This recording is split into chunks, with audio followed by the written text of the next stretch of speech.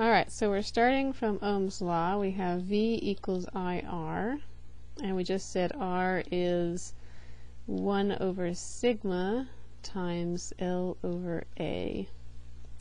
If we solve this equation for the current, we can get I is equal to V sigma A over L. Then we can rewrite the voltage in terms of the electric field. So we would have, let's do that over here. V is integral of L E dot dl. Now this is along a straight line and E is constant over it, so we can, I don't need a vector anymore, we will have E applied times L, the total length in between the two plates.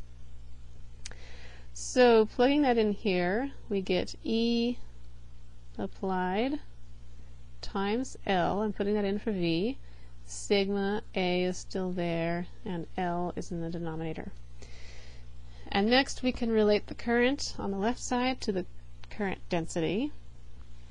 So now I can write I is S integral of J dot N hat ds, and if we assume the current density is uniform over the cross-sectional area of the slab, which we can do especially if the plates are very wide compared to the distance between the plates, and we neglect fringing fields and so forth.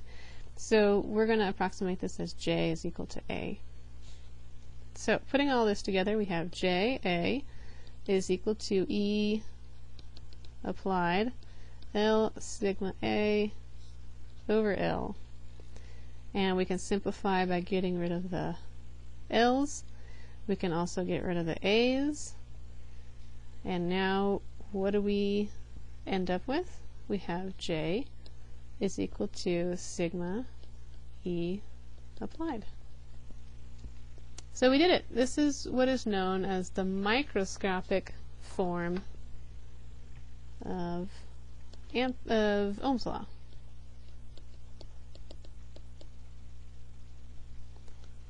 So it's just another way of writing Ohm's law, but we're describing the same physics as the one you're more familiar with, which is V equals IR. So now we have our two currents written in terms of the electric field, and we can directly compare them. We have the conduction current density is sigma E,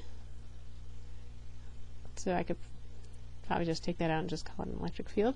And we also have the displacement current is epsilon dE applied dt. So in summary, what you learned in circuits class is incomplete.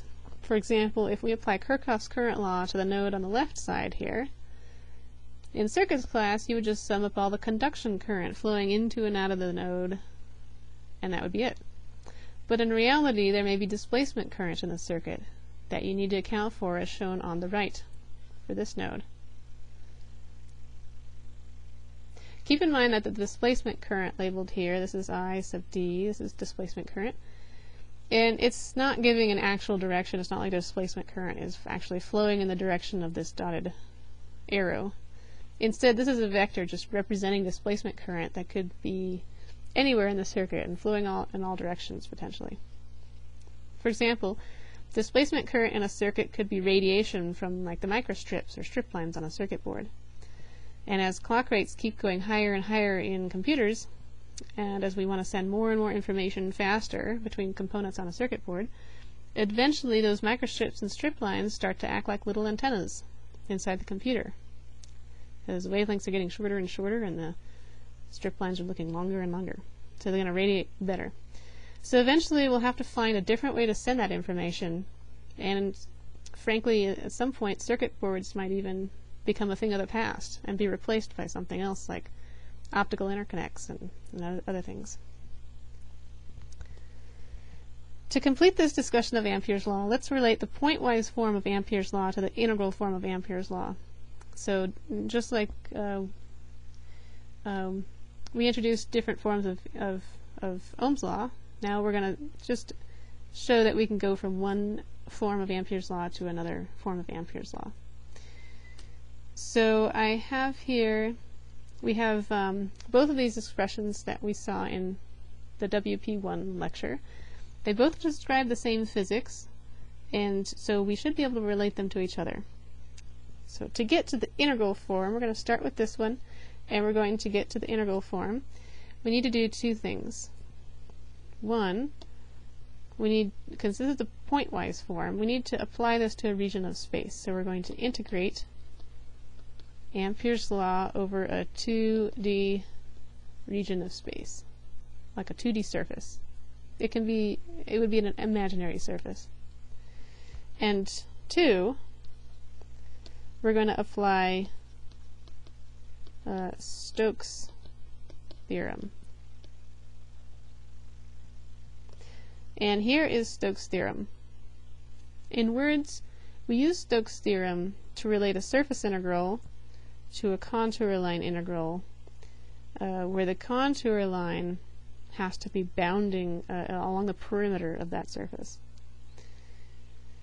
So the b vector here, it represents any vector, and if we integrate the curl of b over a surface, curl of b through over that surface, that will give us the same value, the same answer, as if we were to integrate b along the outside of that surface, along the contour line on the outside of that surface. Spend a minute and see if you can get the integral form of Ampere's law by following the two steps.